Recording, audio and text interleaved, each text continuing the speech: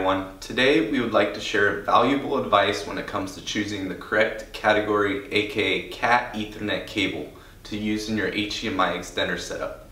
If you follow these tips, it will save you from headaches and will provide you with the highest quality HDMI signal.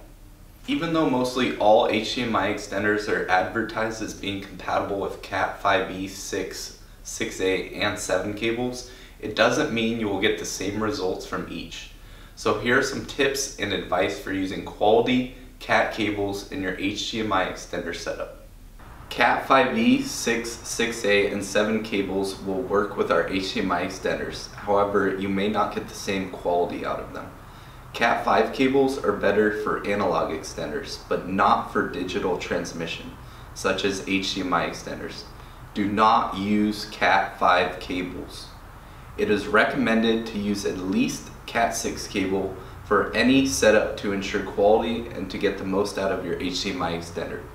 A pre-terminated Cat 6 solid core cable is the preferred cable and will provide the best results. Keep in mind that the higher the resolution, the shorter the distance it will get. You can extend the distance by using high quality Cat cables such as Cat 6, 6a, and 7. Don't use longer cables than necessary, as the longer the cable is, the more likely it is to lose quality.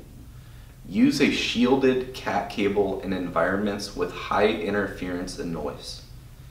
If RF radios are used in the environment, then a shield cable is highly recommended. Only use shield cables if the environment calls for it though. Self-crimped and cut Cat cables are not recommended unless done by a professional. Last but not least, it is only $1 or $2 more at most to go with a Cat 6 cable instead of Cat 5e. Overall, just remember these tips and it could save you from many trials and tribulations.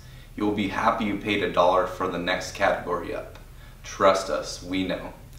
Thanks for watching and good luck with your setup. If you have any questions, please contact us at support@gofenco.com.